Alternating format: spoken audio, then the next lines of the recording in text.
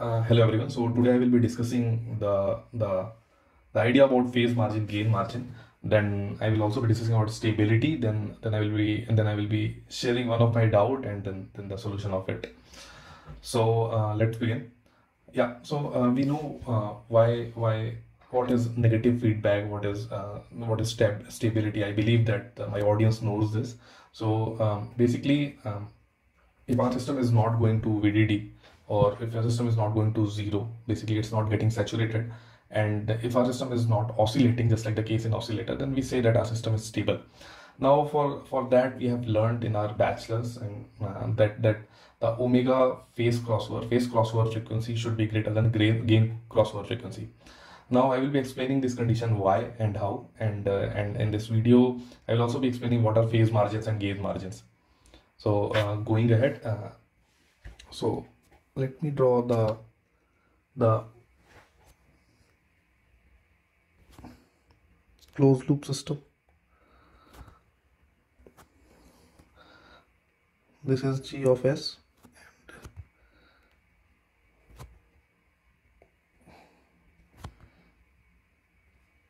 and this is H of S, and we are taking the feedback from the output.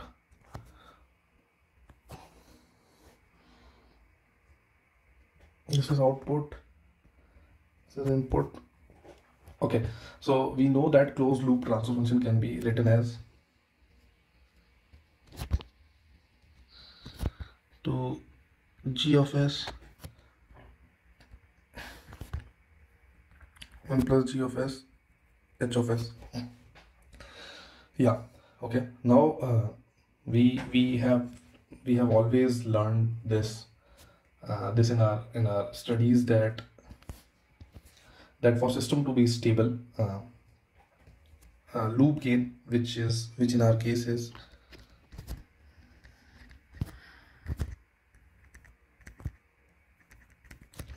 H of S, has to be the angle of loop gain has to be less than 180 degree, and the magnitude of G of S H of S should be less than 1 if our G of S and H of S is crossing if our G of S H of S is crossing 180 degree. It's crossing 180 degree of phase, right? So these things we talk about for system to be stable. Here the magnitude could be, if in this case mod of G of S H of S could be greater than 1 or less than 1, anything should be fine. But in this condition, for system to be stable, this has to follow. Okay.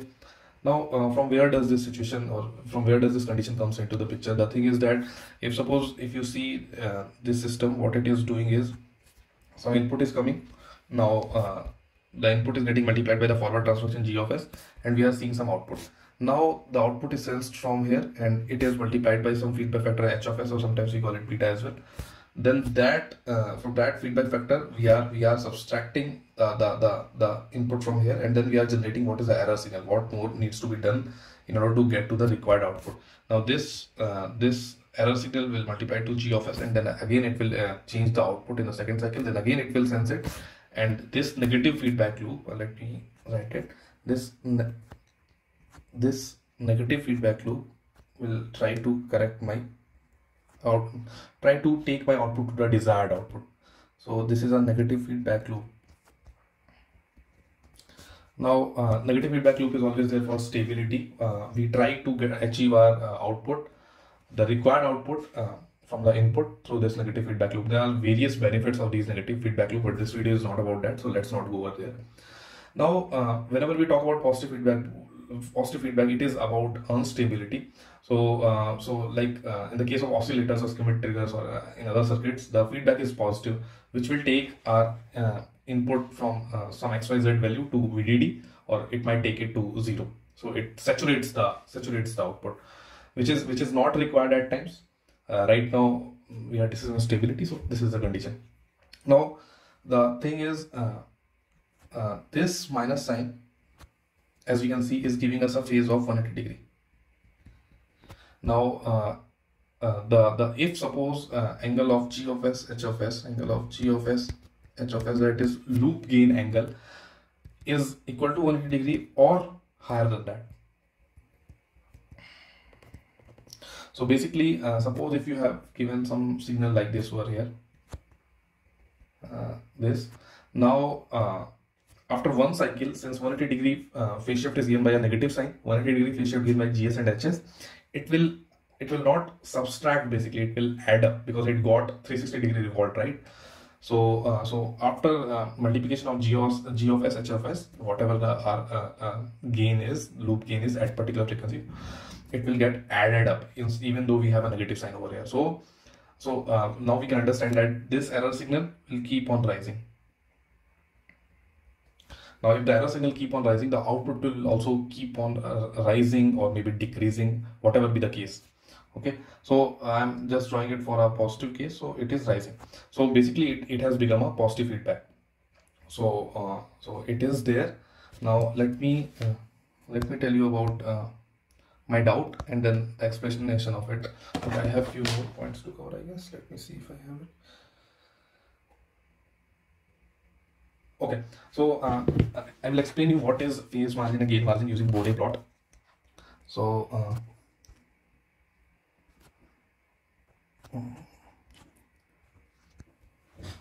now, okay, suppose we have a transformation of this kind.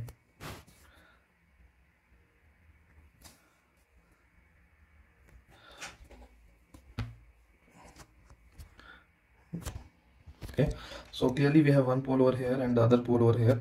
Now this is 20 log of G of S H of S, and below is the omega, which is there in the log scale. I mean, we have already we have made these Bode plots. I am expecting that you know that omega is in log scale over here. Now now if you see, if I make a phase plot of it, so somewhere from here to maybe here, somewhere from here to somewhere from here. Now this is 0 degree, this is minus 90 degree, and this is minus 180 degree. So okay,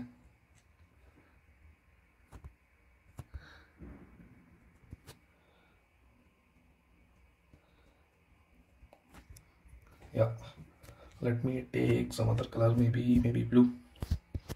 Yeah, so at this point it is at minus 145 degree. It will start to starts to decrease at a point way before than that.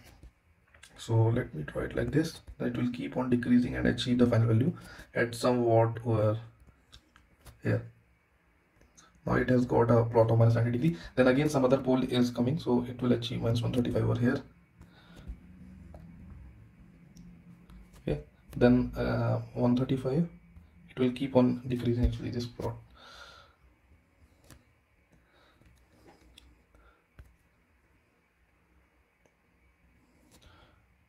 Something like this. Okay, now it has achieved 180 from here. Okay, so this is the phase plot of the same loop gain. Now what is phase margin and gain margin? So we call this point as omega GC. That is when our gain is 1, that we called as omega gain crossover frequency, and this point as somewhere over here, it is going to touch omega PC, right? So this frequency is omega PC. Omega PC. So remember, I have told you before that if omega PC is greater than omega GC, the system is stable. Omega PC greater than omega GC, system is stable. How? Let me explain you how. So at omega PC we have a gain less than 1. So even though our system is giving us 180-degree phase shift, but then the loop gain is less than 1. So I will explain that how exactly we are able to achieve.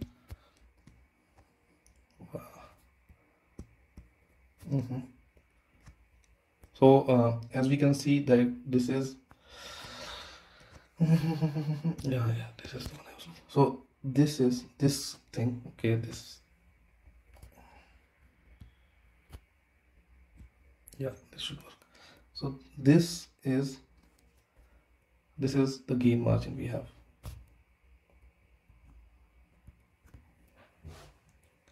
And what is the phase margin? So if we see at omega GC, the phase was about to touch -180 degree, but it is somewhat lower, right? This is phase margin. Basically, gain margin is the amount of gain which, if we would have given to our loop gain, it would have given us gain more than 1. So at a frequency where our loop gain angle is going 180-degree, the difference between the gain gain 1 and the amount of gain which we can give to the system in order to make a gain more than 1 is basically gain margin. Phase margin is when our system is crossing through a gain of 1, the distance of our phase, the distance of our phase from a loop gain of 180-degree is called as phase margin. So I have explained each and everything in terms of plot. So I think things should be clearer. And now my question is, about this one only. So let me explain you what is my doubt.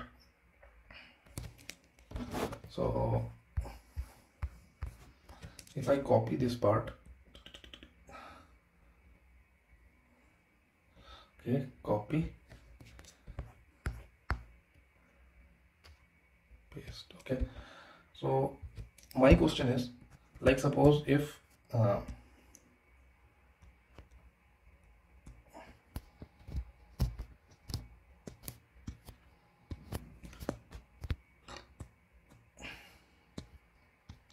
yeah, my question is, if suppose even if after 180-degree, even after 180-degree, if loop gain is less than 1 in order 180-degree, I mean in order the phase of 180-degree, if loop gain is less than 1, then the system is stable. That's what the understanding is, right? So my question is, how? System is stable. How? Because if you see, if we have a phase of 180-degree and 180-degree phase is given by a negative sign, so negative sign is giving 180-degree, and this G of S, H of S is also giving 180-degree. So basically what we are doing is we are adding up the two signals. It's more like a positive feedback. So why why if the loop gain is less than 1, the system becomes stable, right?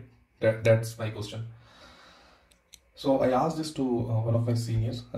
So he explained it very well to me. So let me explain you this way.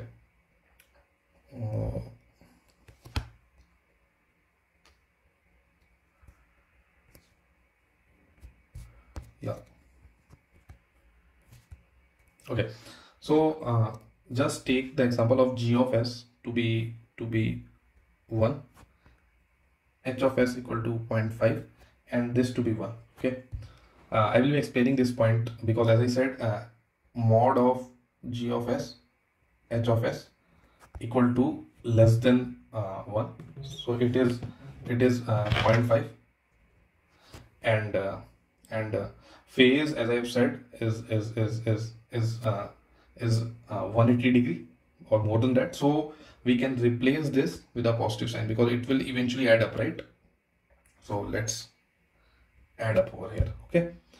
Now if we think of this, let's make the different states of a loop. So when the loop will start, it will go as 1 multiplied by 1 will give first output as 1. Now it will sense the output, the feedback will sense the output, 1 will go to 0.5 and it will become 0.5. So 1 plus 0.5, it will become 1.5. Then again 1.5 will be multiplied by 1 and output is 1.5. Now 1.5 by 0.5, it will be 0.75, right? So 1 plus 0.75, it will become 1.75. Now again 1.75, if I make it half, so it will be around 0.8 something, right? It will be, I think, 0.87. So yeah, then again 1 plus 0.87 will be, it will become 1.87 something. I don't know the correct maths. Now it will go to somewhat if I do 1.87 divided by 2, so it will be 0.9 something, I guess. Yeah, 1.95 around. Okay, so let's not go in the math. I'm saying that it is see, the gain is getting reduced with each cycle, and if I have calculated it by my hand, it will eventually go in many cycles. It will lead to 2 as a digit. So what's happening is, in the first cycle we are seeing the output as the first cycle, which is 1, we are seeing the output as g of s and u of s. Now in the second cycle we are seeing g of s, u of s. In the second cycle we have g of s, u of s. Now g of s, u of s, yeah, so u of s is there, g of s will be multiplied to that, and there will be one more term, will be that will be g of s, h of s. So we have one term of g of s into u of s. Now g of s, u of s will multiply to h of s, and that term will be also added, right, in the second one. G of s, u of s, and that will be multiplied by h of s, which will be multiplied by g of s, right? So in the first cycle we had g of s, u of s, which is equal to 1. Now in the second cycle we have 1, this is 1, and then we have this term g of s, h of s, and u of s. This will become 0.5, right? In the third cycle we have g of s, u of s as usual, plus g of s, u of s, h of s, and one more term of g of s, h of s, u of s, right?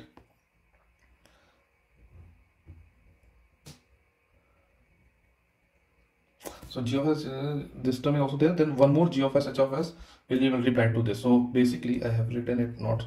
So one g of s, h of s will be multiplied to it. So it will become g of s, h of s square into u of s. In the same way, the fourth term will be there. It will be added up. In the fifth term, it will be there. So what's happening is, if we have g of s, h of s magnitude less than 1, remember there was a geometric series we used to learn, ar square and all those things. If r is less than 1, we used to say that its sum will be a upon 1 minus r, right? In the same way, the same thing will happen to it. Eventually the effect of the loop gain will make it to settle up. So basically, if you see this example, with each cycle of loop, it will settle up. So it went to, in the first cycle it went to 1, then 0.5, then 1.75, then this, it will eventually go to 2, right? So this is how this is how this is settling up even after the phase of 180 degree. So even the system, even when the system has gone to positive feedback, then also the system is stable, which is very interesting to me. And this was a very nice idea, as I feel to be, so I just felt like sharing. Thank you, and happy learning.